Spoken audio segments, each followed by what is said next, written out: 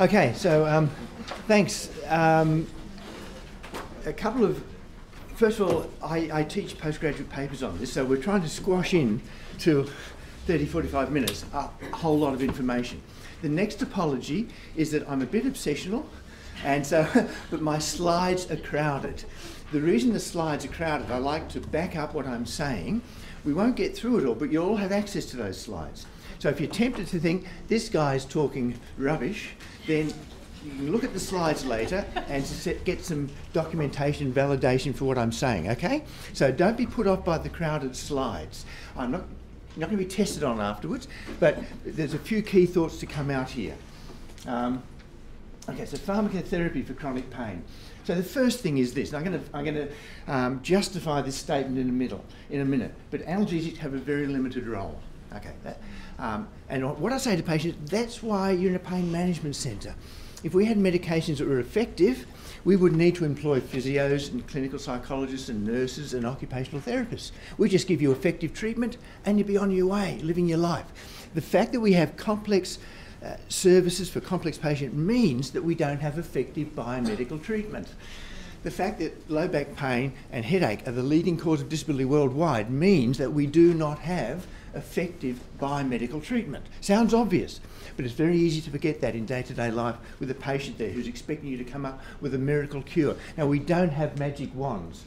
Okay, so just to back up that statement, so these are some review articles. This is in a rheumatology journal that looked at treatments for non-specific low back pain, chronic low back pain. They found adequate published studies to review about 36 different treatments for low back pain. So the first conclusion, there's 36 different treatments available that have been studied. There's nothing that's particularly effective.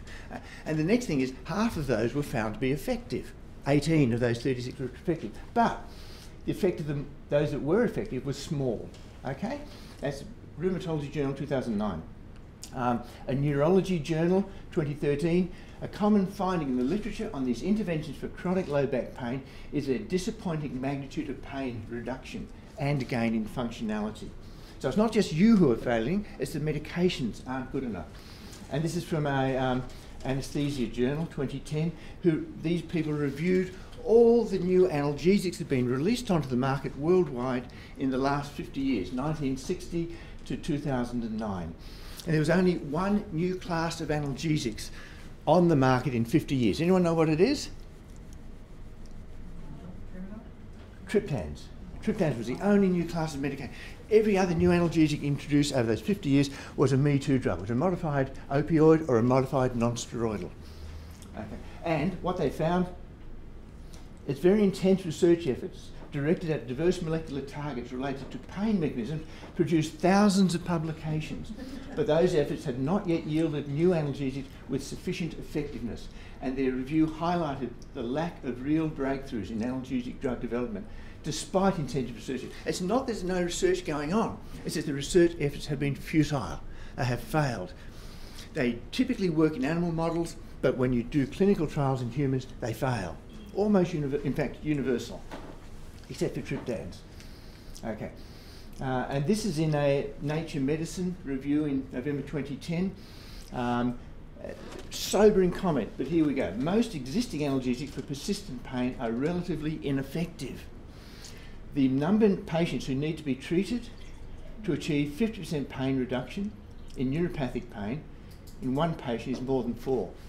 So the chances, if a patient comes into you with neuropathic pain, the chances you're going to even not abolish their pain, but even reduce it by 50% is less than 1 in 4.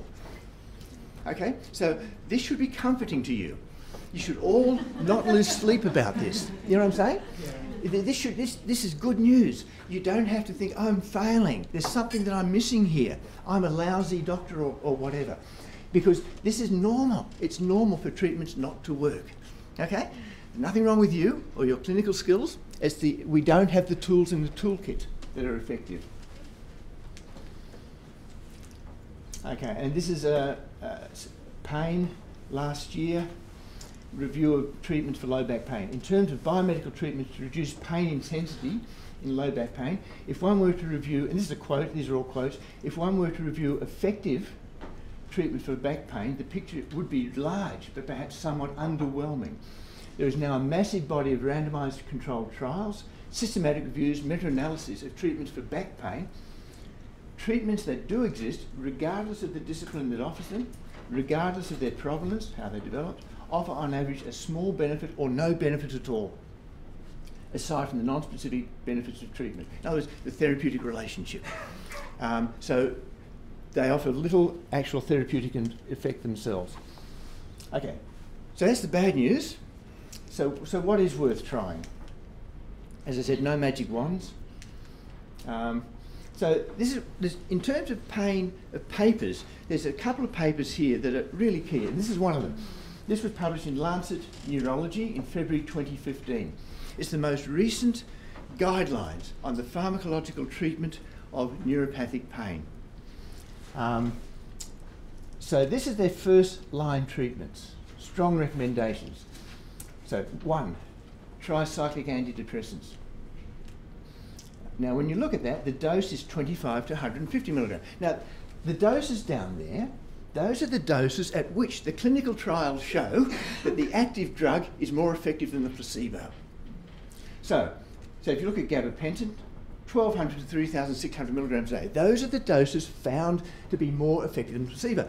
So if someone's tried 100 milligrams gabapentin at night, they haven't failed a trial of gabapentin. They haven't even tried gabapentin adequately. Okay? Similarly with pregabalins, 300 to 600, venlafaxine, 150 to 225.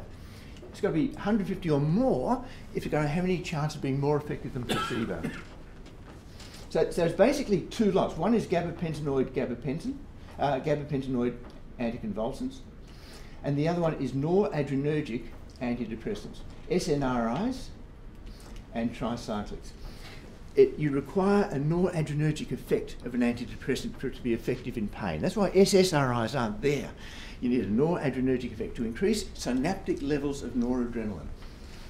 Now look at the number needed to treat. This is depressing stuff. Tricyclics is about 3.6. You've got to treat somewhere between 3 and 4 patients before you get one patient to get a 50% or more reduction in their pain. But wait on, it gets worse. Gabapentinoids, 7. You've got to treat 7 to 8 patients before one patient will have a 50% or more reduction in their pain. And SNRIs, 6.4. Bit of good news this month, pregabalin, as of 1st of May this year, is funded, and we don't have to go through the charade of getting special authority funding for gabapentin anymore. So these are, in fact that's from the 1st of June I think, gabapentin. But 1st of May we can now prescribe pregabalin. So that's it. Now when you look at that list, several things. One, these were drugs developed for other conditions. They're not analgesics. They were found serendipitously to be effective for pain. Again, that speaks to the failure of attempts to find effective analgesics. The next thing when you look at that list is what's not there. What's not there? Paracetamol's not there. Okay? Useless. So again, non-steroidals aren't there. There's no benefit in chronic pain. In nociplastic pain, anti-inflammatory and paracetamol have no effect. Yeah. So I just want to get a context on neuropathic pain you're talking, is it in the strictest definition of neuropathic pain? Yeah, that's strictly defined. So there's actually a pathology of the... Yeah. Not in just in That's a really good question. These studies are essentially, and this is another problem we've got, these studies are essentially done on 2 forms of peripheral neuropathic pain, diabetic, painful peripheral neuropathy, and postherpetic neuralgia. That's where the evidence base is. So when we come to treat central neuropathic pain, like spinal cord injury pain, radicular pain, MS-related pain, we are working in an evidence vacuum. We are extrapolating from the data on 2 forms of peripheral neuropathic pain. Because I'm thinking of, my population is cancer-related.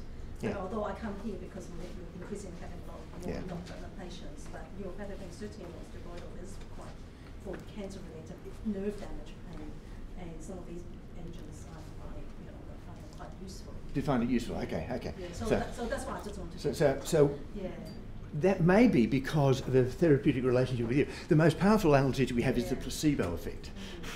Well, we could do a trial on placebo. So we get, with our patients, better results than that would suggest, and that's presumably the placebo. It's the therapeutic relationship. Is it also that the venlafaxine is improving their mood? Yeah, exactly. Mood as well. That's right. Yeah. And gabapentin, sleep, Yeah. And directives. Sleep, Yeah. that's right, that's It's all right. the- tricyclics. Yep. So second line treatment. So this is interesting. So first of all, tramadol, 200 to 400 milligrams. Numbers need to treat 4.7.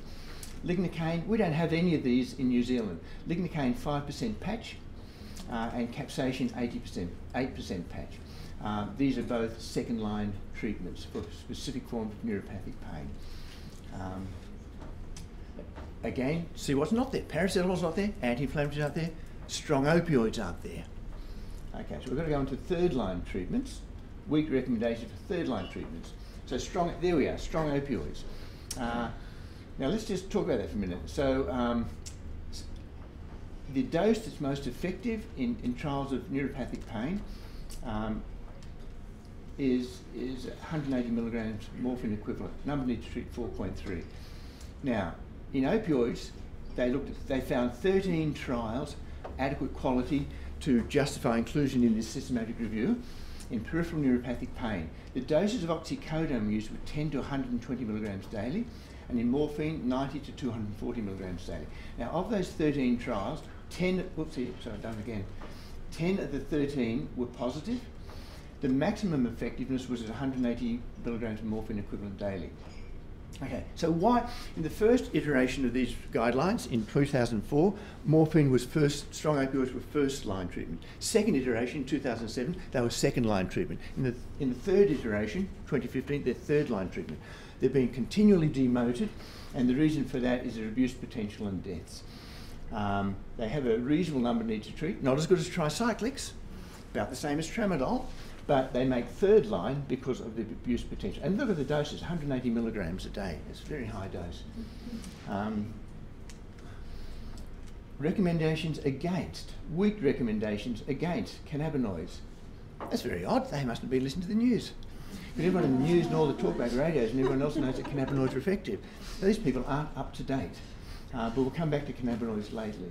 And the reason that cannabinoids are weakly recommended against in the current neuropathic pain guidelines, quote, negative results, potential misuse, diversion, long-term mental health risks. Again, no one in the general population knows that. Principle of medication combination, as we do for hypertension, as we do for asthma. Sometimes one medication is not effective, so you combine it with other ones. And there have been a few trials published with positive results. So several trials have combined a tricyclic with a gabapentinoid. Several trials have combined an SNRI with a gabapentinoid. And some have combined an opioid with a gabapentin or with nortriptyline. And combination analgesics for chronic pain have been reviewed in these journals there. I'll just show you what the results look like. First of all, those all show positive effect. In other words, these all show that the combination is better than the individual drug. Okay? And here's an example. This is the paper, again, in peripheral neuropathic pain, post-herpetic neuralgia, painful diabetic neuropathy. This was in the Lancet in September 2009, where there's a baseline pain. Of those randomised to nortriptyline, there's the pain. Those randomised to gabapentin, but those randomised to combination, slightly better than either of those. See, that's the gain you get. But the doses used in that combination were lower. So there's the dosage of nortriptyline in the combination compared to nortriptyline as a single dose. And in the combination, there's the dose of gabapentin on average, and there's the dose of gabapentin used when it was a sole agent. So by combining them, you get a slightly better analgesic effect at slightly lower doses of each. And that's what the other trials all show. So there's some advantage to combining analgesics from different classes. But it's not a great, we're not talking magic wands here. Now this is the second article that's, well, you know, if you knew this article, that's all you need to know to manage chronic pain in terms of medical management, medical management. And it's published in British Medical Journal in June 2013, the print edition came out, and it's called Expect Analgesic Failure, Pursue Analgesic Success. The lead author, Andrew Moore, is he runs the clinical trials unit analgesics at Oxford. He's the guru on all this sort of stuff, and this is a wonderful article, and I'll just run through some of the points that some other reviews by him are down there. I'll just run through some of the points he made. The first thing the article did is just what we've looked at. They reviewed published trials of adequate quality in 4 different sorts of pain conditions. See, how many analgesics in the published trials are effective? In other words, how many result in 50% or more pain reduction in 50% or more patients? Okay? Not 100% abolition of pain in 100% patients. Is class is successful if they lower pain by at least 50% in at least 50% of patients. First thought they looked at was acute post-operative pain. Surprisingly, only 4 of 10 analgesic combinations they looked at managed to achieve a 50% or more pain reduction in acute post-operative pain. But wait, it gets worse. 1 in 6 in acute migraine, and it gets even worse here. Chronic musculoskeletal pain, none of 19 medications met that criterion. It's just what we've been talking about before, but this is more published evidence. Osteoarthritis, low back pain, fibromyalgia, ankle spine. And neuropathic pain, none of 9 medications. Again, it's what we expect from what we've reviewed so far. Just more evidence of the same. Medications usually fail. The title of the article is called Expect Analgesic Failure. Okay? Expect analgesic failure. Don't expect them to work, because they won't. John will wind up soon, so okay. Really you can... So the next point that this article makes, and this is a really important point, analgesia is not normally distributed. You find out this by going back to the original data in the published studies, and you don't look at the effect size or the overall effect size, you go back to individual patient responses, okay? And what you do when you find that is that, again, quoting the article, pain relief is not normally distributed, but usually bimodal. Very good, some people get more than 50% pain reduction, or poor, some people get less than 15% pain reduction. Any analgesic tends to be either work quite well in a small minority of patients, the lucky few, or not work at all. And here's an example. The table he gives at the end of this article is from a trial of 200 patients randomised to pregabalin, 450 milligrams daily for fibromyalgia. And when you look at that graph, you can see graphically illustrated what he's talking about. So every line is an individual. Look at this poor bugger. Started off 100 over 100 pain, ended up after 14 weeks on pregabalin with 100 over 100 pain. Okay, this is not working, is it? But if we see him in our service, you can bet your bottom dollar he'll still be on pregabalin, even though it's not done anything for his pain. But when you look at these people down here, these are the lucky minority. Look at this person, up from about 95 down to about 35 pain. This is really successful in this person. So these people here, look at those lines, really good. But all these people, abysmal failure, okay? Bimodal response to analgesics. So the name of the game is, you try it and see. Like Dr. Seuss's book, I Am Sam, Sam I Am. Try it, you might like it. You know. So if it works, it'll work really well, yeah.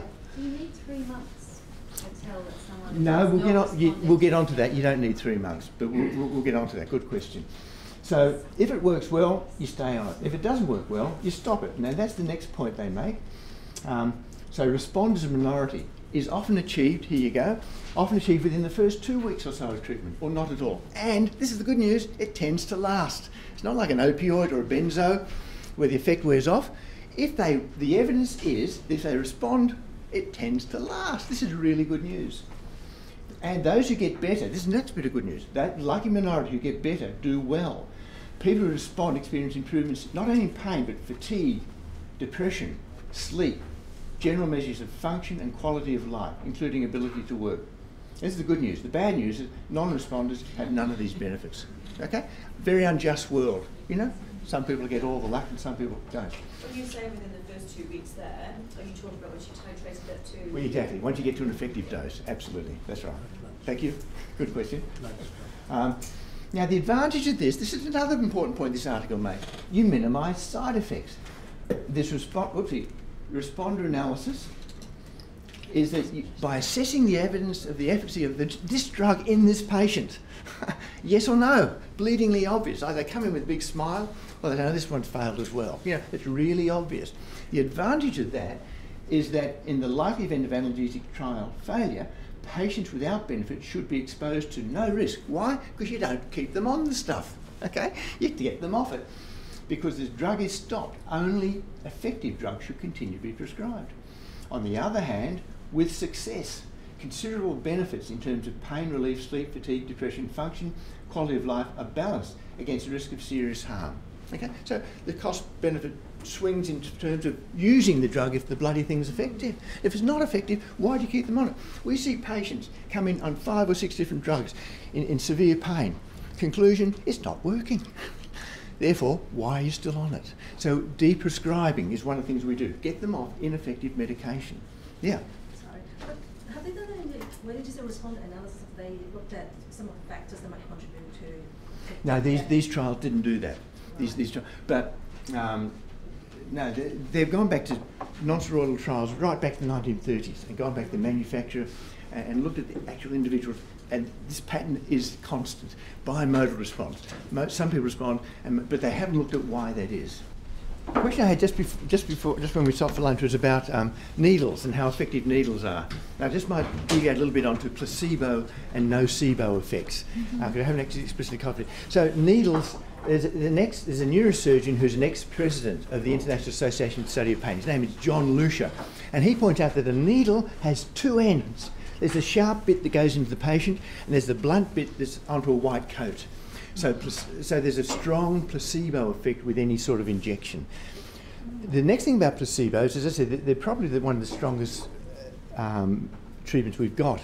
And there have now been 5 published randomised trials of what they call open placebos. This is when the patient is told, we've got a drug here, well, it's labelled placebo, inactive medication. And patients are given this, and they're explained carefully, you have to take it 1-2 a day. You must take it 1-2 a day. But it's an inactive tablet.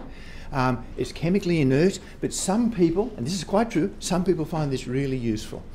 And when these trials have been published, the first one in 2008 on irritable bowel syndrome, at the end of 2015 there was one on chronic low back pain, and some of them for non-pain conditions like psychological problems.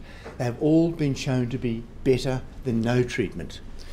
So then the question comes out, what about open placebo? Now this is valid. We have evidence that if you give a patient a tablet that's labelled placebo, and it actually is a placebo, and you explain all this to the patient, but you have to say you must use it 2 a day, use it as directed, and you explain to the patient there's no known chemical effect of this, which is good, you say, because you're not getting any side effects because it's inert. Because when you talk to patients, the biggest problem they have with medications is fear of side effects. So if you say to them, there's no side effect with this, and it's an inert medication, some people will continue taking it and get benefit from it.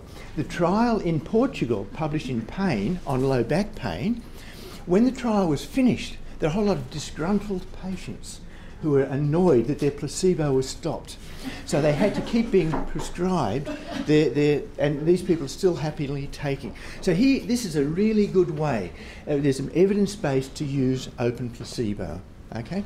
When it comes to the nocebo effect, which is the other side of the coin, which plagues our patients, patients who will get side effects on a subtherapeutic dose, almost a homeopathic dose, but also chronic pain patients get placebo or get nocebo effects. They get side effects on the placebo arms of randomised trials. So several systematic reviews have been published of this where they've looked at the placebo arms of trials. One was on migraine and one was on fibromyalgia. Now when you look at the people who are randomised to placebos on migraine, they got a high rate of side effects, but the side effect they got was reflective of the active drug it was being compared to. If it was being compared to a beta blocker, they got beta blocker side effects. If it was being compared to an anticonvulsant, they got the anticonvulsant side effects. And a trial of the placebo arm of, systematic review of the placebo arm of trials in fibromyalgia found that 60%, I'll say it again, 60% of patients randomised to the placebo arm reported side effects. And it was sufficiently severe in 10% of them to withdraw from the trial. So placebo effects are a real issue. Now nocebo effects. So the issue comes up, how do you deal with this, especially in the age of the internet? And one way you can deal with this is you say to the patient, we know that in chronic pain, and people in general, the nocebo effect is a real issue, and it may stop you having a potentially effective medication. Now, if you look at this stuff up on the internet, or if you read the insert in the package, we know factually you are more likely to get the side effects you see on the internet. If you were wise, you would not read the insert, and you would not look it up on the internet, because if you do, you're likely to get the side effects. So you can warn, and therefore the patient has given informed consent not to be warned about the side effects. So you get around the problem of informed consent by warning them of this. They look it up. I'm not going to tell you the side effect, because if you do, you're likely to get them, and they'll put you off taking it. And an example of that is there was a review published of statins and myalgia. It was published in the European Journal of Cardiology in 2012, and Ben Goldacre was one of the co-authors. And what they found was that the incidence of myalgia in statins, those randomised to statins in all the many trials of statins, was 18%. And the incidence of myalgia in those randomised to placebo was 18%. So what this means is, by warning everyone who starts on statins that you're likely to get myalgia, people are put off taking their statins, and there's probably deaths associated from that, because people don't take an effective medication because they've got a nocebo side effect. So there's no doubt that statins cause myopathy occasionally, but there's no evidence they actually cause muscle aches and pains in the absence of, with the normal CK and everything else. Anyway, so nocebo and placebo, really, really important in chronic pain. Now we get on to opioids. So opioids have a limited role in chronic pain. So first of all, there's a lack of evidence of long-term efficacy in chronic pain. That applies to all the medication. All the trials of medications are short-term. So that's no different in opioids. But there's also other problems: tolerance and physiological dependence, risk of accidental overdoses, and we've all heard of the US opioid epidemic or crisis. Huge, huge public health problem. Been called the biggest public health problem in America's history. Substance use disorder, and we mustn't forget there is this thing called substance use disorder. So people who feel much better on an opioid may be people who've got an opioid use disorder. They're going to feel a hell of a lot better on regular opioids. There's also the issue of opioid-induced hyperalgesia. Not everyone, but some people on regular long-term opioids, their pain threshold lowers. So you've got to do less stimulus, less intense stimulus, to cause them to feel pain. And in experimental animals, intraperitoneal injections of remifentanil, lab mice, within 4 hours, their pain threshold is lowered. So that it requires less stimulus to cause pain. So paradoxically, long-term opioids can actually worsen pain. And we'll come up to that in a minute when we talk about getting people off opioids. Then there's the issue of withdrawal effects if people suddenly stop opioids. Okay, so these are some of the reasons why opioids don't have an established role. Now at Burwood we've had opioid guidelines drawn up by an anaesthetist. We're using the same ones that were brought in 1999. That was the second edition. We felt no need to change them. There's basically 4 principles. First of all, we don't normally use strong opioids for chronic non-cancer. It's not a normal part of it. It's not evidence-based, guideline-based treatment. 2, if we do, it's normally methadone. Now that's the one that's most likely to be challenged. It's probably buprenorphine is probably better, but it's not funded. And also the whole issue that's come up in the last 20 years of the prolonged QT in methadone. Third principle, we never prescribe at a first visit. We initiate opioids only after discussion at the weekly case conference. Now that's really important. So first of all, the patient comes in and they've come from another city, well, one of your cities, and they come down to us and we have no records about them, and they turn up and want to be prescribed opioids. You say, well look, it's our policy of our service, I can't give them to you today, we're going to discuss it. That's the first thing. It saves you being put on the spot. You can blame the policy. and the second thing is, you share the response with your team. So when you write back, you say, we've discussed it at a team case conference and we do not think, or we do think, that opioids are indicated in this patient. Okay, so really important. Never prescribe, so we don't prescribe at the first visit. Fourthly, and this is an absolute important message, we do not endorse the prescription of opioids for patients with a diagnosis of a substance use disorder. It's a no-no. Bang! You just don't do it. If someone's got a substance use disorder, even if it's not opioids, if it's a substance use disorder, we do not engage in discussions about opioids, doses. They only want to talk about milligrams of morphine. We don't go there. That's up to an alcohol and drug service. Yeah? Could you just flesh out substance use disorder a little bit? Say again? Could you just flesh out substance use disorder? I'm not a psychiatrist. I think we've got a psychiatrist in the audience. Did someone say there was? Yeah. You want to flesh out substance use disorder? On the spot. I mean, you get people using substances, you get people abusing substances, and you get people who are dependent on substances. You've got to try and work out whether, I think it's good to have a policy like that. We, for example, with the adult ADHD, for example, has become quite fashionable. Although we know, 46% of people in our population will suffer from ADHD. But so people with the substance use past, we won't give Ritalin and amphetamine. We'll look at the modern day drugs, say, for example, atomoxetine.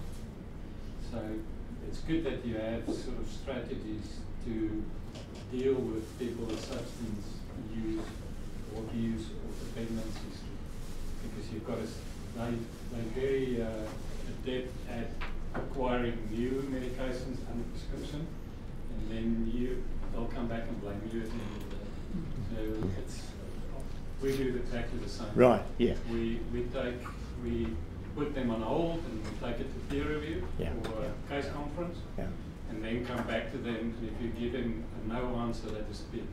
Yeah. Generally. So you have to, it's just handling corporate risk and your own personal risk. Yeah. So it's the old word for addiction. I mean, it's a new word for addiction. So someone's got an addiction of some sort. We don't. That's up to alcohol and drug services who all their opioid or benzodiazepine prescribing. All we get engaged in is, in fact, all we do anyway. We don't use opioids. So people who are addicts think that we're discriminating against them because we won't give them opioids. We say, now hang on, we don't give anyone opioids. It's not normally part of the treatment of chronic pain. What we offer most of our patients is non-opioid pharmacotherapy, we've discussed that, and non-pharmacological pain management. So we're not discriminating against opioid addicts. They think we are. But we say, no, we're not going there. You can get your opioids through an opioid substitution program. John, do you want to just talk on combined care with cats as well? Yeah, so we have, for 20 years now, I've been attending a regular monthly meeting with our alcohol and drug service, where we had one on Monday, 2 days ago. We discussed 5 patients who are joint patients of alcohol and drugs and of us. And we come up with a combined management approach. And it normally is it's more of the same. We say virtually everyone, look, we establish with the alcohol and drug service, this person is known to your service, yep, they say, been there for 20 years. This person has polysubstance abuse, and then we agree that their opioid medications will be under control of alcohol and drugs. We have nothing to do with that. And we don't see them, if they're an uncontrolled, untreated opioid addiction, we don't see them until they've been re-engaged with CADS and have got their substance use under control. And it's really helpful in a GP referral when we do the triage. If the GP referral says has been coming in and asking for ... or if there's some kind of indication around a substance use disorder, that information helps us right at the gateway to the service to maybe put them on the list to discuss. So any kind of warning sign you can put out in those referrals is really useful. Yeah. And it also solves the conflict about, do you believe the person with a substance use disorder, do they have persistent pain, right? Because we don't know. And so CADS, they can still get the opioids under CADS. You can give them the benefit of the doubt, but it's controlled. And so the other thing about, how do you flesh out substance use disorder, in my simple brain, it's pursuing that drug over and above everything else in their lives to their health detriment, and they won't take advice, etc. And so we're pretty clear, and one of the big things that we feel strongly about is that we don't abandon them. So we offer them an appointment with the psychiatrist, etc. So that they're not abandoned. We don't reject them out of hand, but we do recognise that we can't treat their chronic pain problem when they've got this disorder at the same time. Yeah. Okay, so if we and it happened in the 1990s, it's happened in the US in the 2000s, that if we treat chronic low back pain with opioids, what's the first thing that happens? Every drug addict in the place descends onto your service. Oh, well, it's all low back pain. And we can't tell. So if we're going to keep our service from being closed down because we're a supply of opioids to the community, we have to be very firm. Otherwise, all the addicts descend on your service. And the same applies if you're a GP. If you're a GP and you're too flexible with your use of opioids for chronic low back pain, you'll soon find yourself with letters from the Ministry of Health saying, you know, you're way outside the guidelines in terms of numbers of patients of yours who are on opioids. Anyway, so that's our opioid guidelines. And if you adhere to that, it keeps you and your patients out of a lot of problems. Okay, so opioid contract with the patient. So what you say to the patient, this is a trial. Because patients had, sometimes patients say, you started me on opioids, you're obliged to keep going with it. And they said, no, we start as a trial. If you do start as a trial, if it's not effective, it'll be stopped. So starting on a patient on morphine doesn't morally oblige you to continue with it. Now, addicts will not take that view. They will think you are morally obliged to keep them on it. Secondly, second principle, really important. You say, whose prescription is it at the bottom of the file, of the bottom of the prescription chart? It's yours. You're the prescriber. You're the one who's empowered by the state to prescribe this stuff. So no one tells you what to prescribe. You make the decision. Thirdly, any evidence of diversion or abuse, you stop. The drug will be stopped if you're abusing it. Now, effectiveness normally needs an objective measure. It doesn't, e.g. improve function. So, and we get patients who say, oh, the opioids are really effective, but it's not quite good enough and I still can't get out of bed. I'm still in agony, disabled, so I need more. Now that's not evidence it's effective. The patient will say it's useful, it's effective, but it's not being manifested in their behaviour. So that is not evidence of efficacy, and it's not grounds for perpetual dose increase. That's the way you get from no morphine to 2,000 milligrams of morphine in 5 years' time. It's by every time giving in to that. Fifth principle, 100 milligrams of morphine, or you can set the line in the sand wherever you like. The US guidelines currently about 50 milligrams a day, or 90 at a maximum. Milligrams of morphine daily equivalent will not be exceeded because of the risks and lack of efficacy. No replacements for lost, eaten, stolen, or transmigrated scripts. And all the stories we all hear, you know, the dog-aided or the whatever. Random urine drug screens, to see what is and what isn't present. And one prescriber, one dispensing pharmacy. So this is about keeping yourself and your patients safe and allowing you to stay in practice. Because if you don't do this, you'll find the Ministry of Health will be on your tail. Now, here, some fallacies, and they're implicit and they're subconscious, that drive the opioid prescribing and the dose escalating. And this is the first one. All else fails, use morphine. Because why? Well, it's our strongest analgesic. It's our gold standard. But that's wrong. As we've seen, it's not first-line treatment in chronic pain. It is helpful for severe nociceptive or inflammatory pain, post-operative, post-traumatic, and in terminal malignant pain, but it is not the gold standard for neuropathic or nociplastic pain. It's not the final thing you go to if everything else fails in chronic pain, okay? It is for these things, but not in chronic pain. Related to that is the belief, and I call it nociceptive fundamentalism. The notion that the nociceptive system alone of any bodily system is infallible. Okay, we can get heart disease, lung disease, kidney disease, skin disease, joint disease, but for some reason the nociceptive system is exempt from failure. If you've got pain in your back, you must have something wrong with your back. Okay, that's nociceptive fundamentalism. Believing the nociceptive system can never go wrong. So, if you've got pain in your back, it must be nociceptive inflammatory pain, because that's the only sort of pain there is. The pain is always telling you the truth. So morphine must be effective. Why? Because the gold standard in these forms of pain. Okay, nociceptive exceptionalism or fundamentalism. But the nociceptive system is not an exception, but like every other organ system, it can malfunction, mislead. So it must not always be read literally, which is fundamentalism. In chronic primary pain, pain does not mean pathology. And the next fallacy that drives morphine is the belief that there must be a solution to this. I've got awful pain.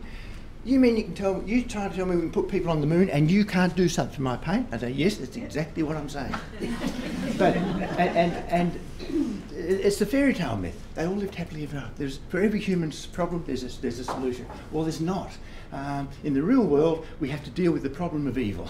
Okay, evil exists, and it's an ongoing unfairness and nastiness is part of life. And pretending that it's not, that there's a solution to all human problems, is what drives the ongoing prescription of opioids. So now this is a really crowded slide. I'm sorry about this, but you can look at it later if you like. But de-prescribing opioids. Now this is a good news story. Okay, remember you heard it here today for the first time. You've probably all heard it here for the first time. But so the issue is, and it's come to light in the US in the last 10, 15, 20 years with the escalating numbers of opioid prescriptions and unintentional deaths. Question: what happens when someone who's on long-term opioids for chronic pain? What happens when you stop their opioids? Now, common sense would say, and the patient will certainly tell you, how can you possibly think of stopping my opioid? Because I'm in severe pain despite being on 500 milligrams of morphine a day, and you want to stop it. Okay, very common. How on earth do you deal with that? Well, there's some data to show what happens. Okay. Now, first of all, here is a review. Oh God. Here's a review from the Mayo Clinic in June 2015. They reviewed what happens when you get people long-term opioids for chronic pain off their opioids. And these are all quotations. Many patients fear that their pain will increase during an opioid taper, de-prescribing. However, according to studies of long-term opioid treatment tapers, overall, patients report improvements in function. What? Report improvements in function without associated worsening in pain. That's very odd, isn't it? In 1,000 patients, they got no worse pain. But gets even 500 got improved pain. We talked before about opioid-induced hyperalgesia. So 1/3 of the patients on long-term opioids, their pain actually got better when you got them off the opioids. Okay, convincing evidence, says this review of Mayo Clinic, from an aggregate population of 1520, that's 1,007 plus 513, suggests stable, 2/3, or improved, 1/3, pain after an opioid taper. Although short-term withdrawal can lead to transitory increased pain and hyperalgesia. Okay? So this is really important news. Okay? Now, the next year, Pain Medicine published a study, 159 patients, again admitted to the Mayo Clinic from 2006 to 2012 with fibromyalgia. And they were completing a 3-week outpatient interdisciplinary pain rehabilitation program, like we run at Berwick. Now, of that 159 patients, 55 or 35% were using daily opioids. So what happens when these people were withdrawn from the opioids? Patients on daily opioids had a morphine equivalent dose of 99 milligrams a day. That's a reasonable dose, average of 100 milligrams a day. Now, patients on less than 100 milligrams a day were tapered off over only 10 days. It's not over 2 years, it's 10 days.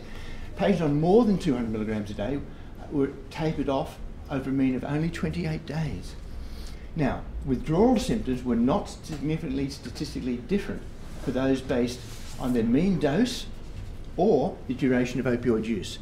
So neither dose nor duration predicted severity of withdrawal symptoms. But wait, it gets better. Patients had significant improvements in pain-related measures, including numeric pain scores, depression, catastrophizing, health perception, interference with life, perceived life control at the end of the program.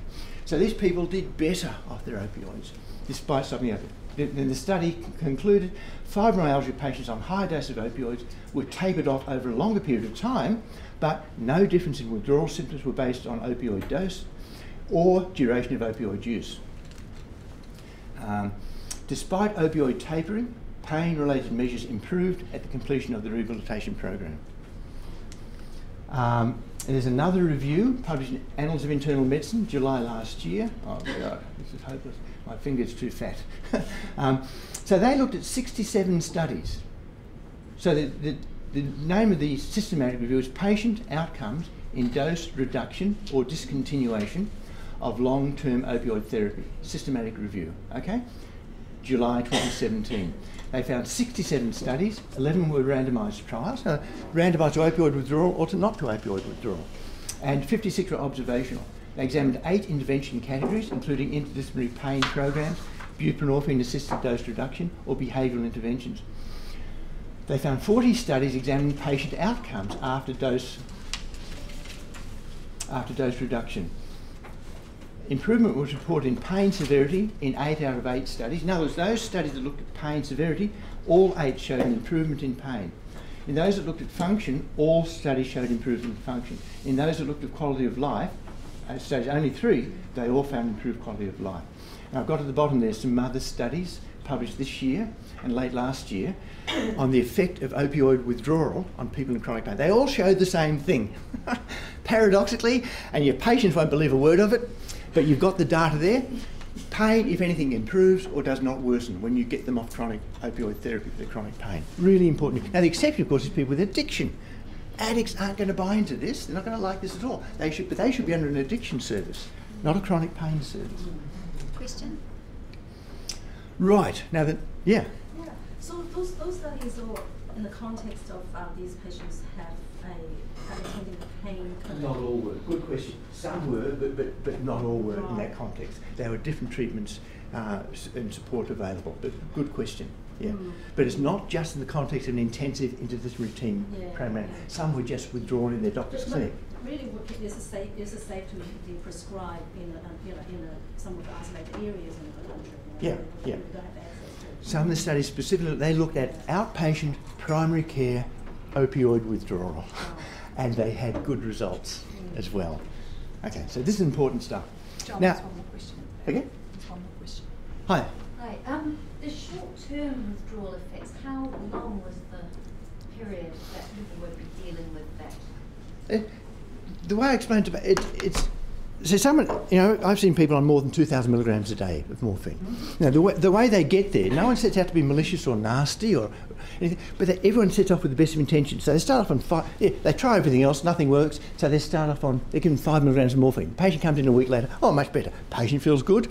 Doctor gets positive reinforcement, behavioural reinforcement. So a week later, the patient comes in and says, that good effect is now worn off, and I'm back to the way I was. So the doctor gives 10 milligrams, and over 2 or 3 years, they increase like that. Now, what I say to the patient is, that's how you got there. To get back, we've got to run that film in reverse. So you remember every time the dose went up, you initially felt better for a few days? Well, when you come down, every time the dose is decreased, you'll initially feel worse for a few days. But then you'll end up the same pain you were on the slightly higher dose. So it's a few days. It's a few days. It's not long term. It's very short term. Yeah. Okay, now we come on to the next controversial issue of cannabis. Okay? On which, anyway, so this was most recently reviewed in the published review in the Annals of Internal Medicine in September last year, 5th September 2017. And there were 2 systematic reviews. One was on pain, one was on PTSD. I'll just concentrate on the pain systematic review here. It's called The Effects of Cannabis Amongst Adults with Chronic Pain and an Overview of General Harms, systematic review. Okay. Now, for neuropathic pain, they found 13 randomised trials to examine the effects of cannabis-based preparations on central or peripheral neuropathic pain. Now, their conclusion, I'll put in bold the important word, low-strength evidence that cannabis may alleviate symptoms in some patients. Not a ringing endorsement, is it? Okay, it doesn't fill you with confidence that this is God's answer to chronic pain. It's pretty weak, isn't it? Across 9 studies, intervention patients were more likely to report at least a 30% improvement in pain. This is in neuropathic pain. Okay, neuropathic pain. Most studies were small, few reported outcomes beyond 2 to 3 weeks, very short term, and none reported long-term outcomes. Now in MS, a central neuropathic pain, 9 RCTs, they conclude there was insufficient evidence to characterise the effect of cannabis on patients with MS. Okay. Now, what about other forms of pain? That's neuropathic pain. Some evidence in peripheral neuropathic pain. In cancer pain, they found 3 RCTs. There was insufficient evidence because of the small number of studies and their methodological limitations. Insufficient evidence for cannabis in cancer. But we hear that on the news every day. Cannabis is a solution to everyone with terminal cancer pain, isn't it? And we're being really nasty to prevent them accessing it. Okay, then what about other pain conditions? Because neuropathic pain is uncommon in a pain service. Most patients we see do not have neuropathic pain. They have chronic musculoskeletal pain, chronic visceral pain, headaches.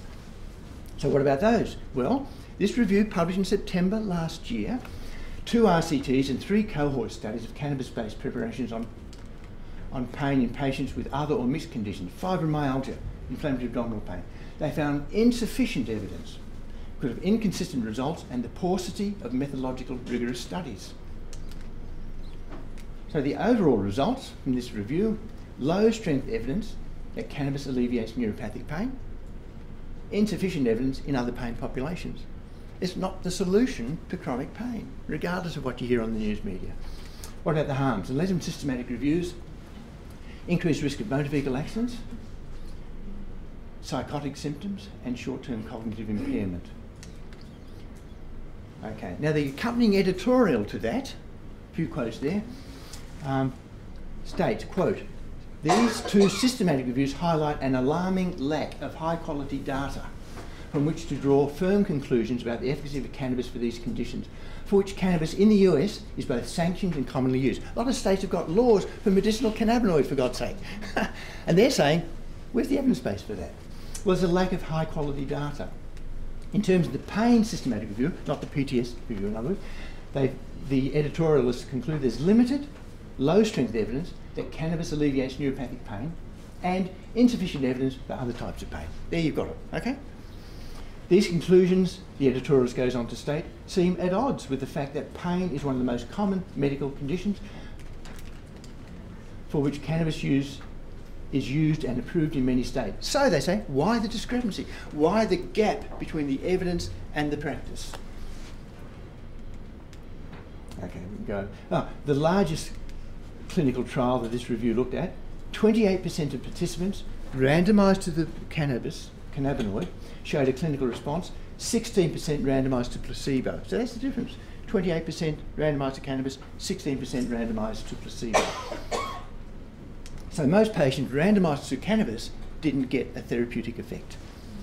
So the conclusion from the editorialist was there's little high quality evidence from which to draw firm conclusions about the efficacy of cannabis and cannabinoid products for treating pain and PTSD. Okay, and yet we're faced with a demands for this to be legalised. So then there's another systematic review which is currently in the process being published in Pain, the world's leading pain journal, and it was commissioned by the federal government in Australia, of Australia's National Drug and Alcohol Research Centre. That's combined between universities of Queensland and New South Wales.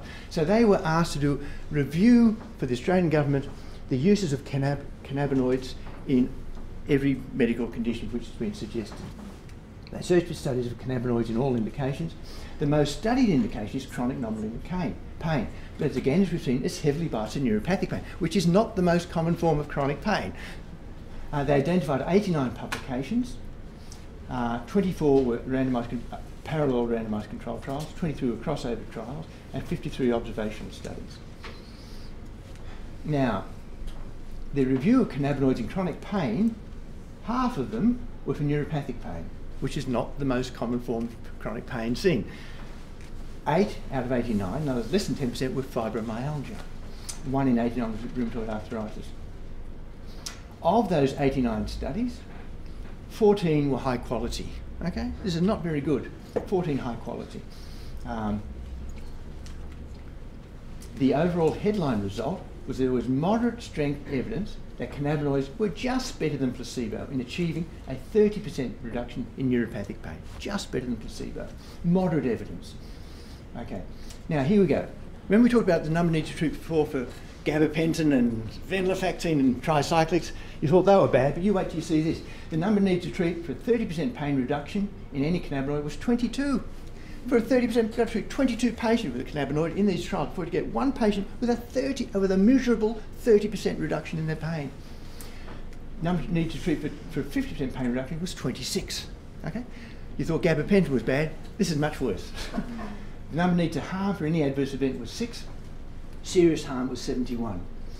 And for specific non-neuropathic pain conditions, musculoskeletal pain, like low back pain, fibromyalgia, neck pain, migraine, headache, visceral pain, there was little or no evidence to guide therapy. It is not going to be the solution to the world's chronic pain problems. It's delusional to think it is. Okay, so I've only looked at the most 2 recent systematic reviews, but I prepared this slide for when I was looking at more. The next big pressure though will be a big pharma pressure. Say again? The next big pressure will be a big pharma pressure. Yeah. For GPs and others to Yeah. entertain the nonsense. The guy with the big warehouse and Yeah, that's right. Auckland. That's right. Yeah. So I'd actually looked at 4 recent systematic reviews since June 2015. I only looked at here today, the last 2, but from all of them, there's weak evidence for cannabinoids in neuropathic pain, no or insufficient evidence in chronic musculoskeletal pain, headache, chronic visceral pain, or cancer pain. Few and low quality studies providing insufficient evidence to gain. So the American journals consistently comment, this would not qualify, this would not get through the FDA standards. Any other drug is expected to get through the FDA standards, not cannabis. Interesting. And then there's the issue of side effects. Now, I just want to take us, we still got time for on? You've got about 5 minutes. I want to deviate a little bit. You probably all know this, but talking a little bit about acute pain here, analgesics for acute pain. So this was a review published in 2012 in the journal Pain. Now, this is based on studies of acute pain in humans, and it's clinical pain. It's not experimental pain, nor is it pain in animals. The model used is third molar extraction, very sort of destructive and painful procedure. Okay, what's the best analgesic for pain following third molar extraction? Ibuprofen 200 milligrams and paracetamol 500 milligrams. Number needed. Hi. I just say we've been on oral maxillofacial practice, and that's probably 80% of our work, and we prescribe exactly that. Okay, well, it's evidence-based treatment you're doing. The number needed to treat is less than 2. So more than 50% of patients you give this will achieve, look at this, at least 50% pain relief over 4 to 6 hours. But look what you can, this is astonishing when I saw this, I couldn't believe it. Look at what it's compared to. There's oxycodone, 10 milligrams. Number needs to treat nearly 4. And here you've got tramadol, 75 milligrams. Number to treat again, nearly 4. Codeine, 60 milligrams.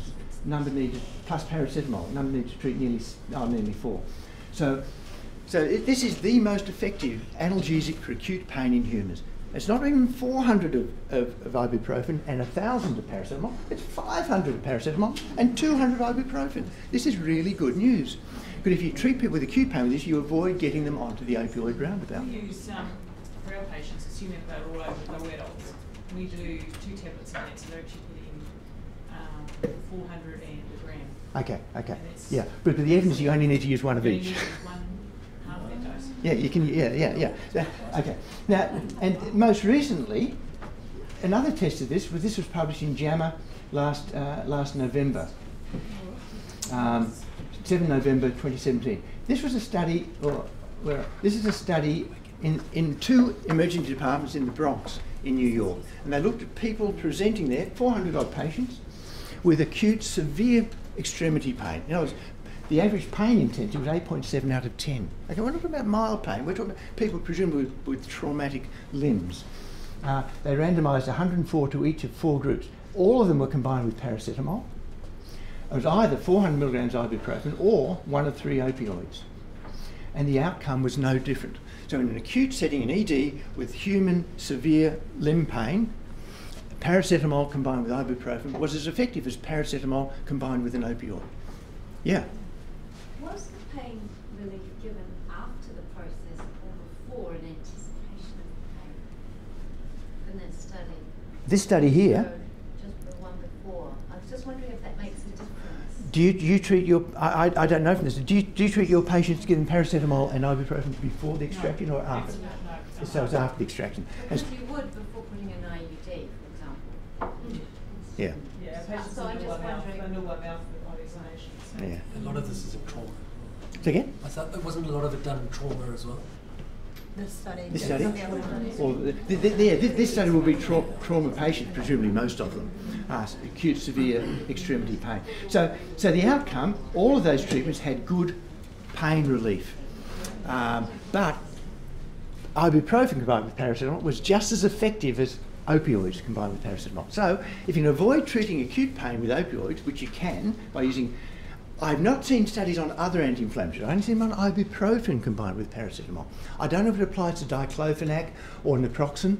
The studies are on ibuprofen. If you're going to do evidence-based practice, you use ibuprofen plus paracetamol. The problem with ibuprofen and any non-steroidals now is that the age that the recommended don't take blood, like if you're 60 years and over now, not recommending the use of it. But this is short term. This is very short term. But even short term, they're saying that Less than a week.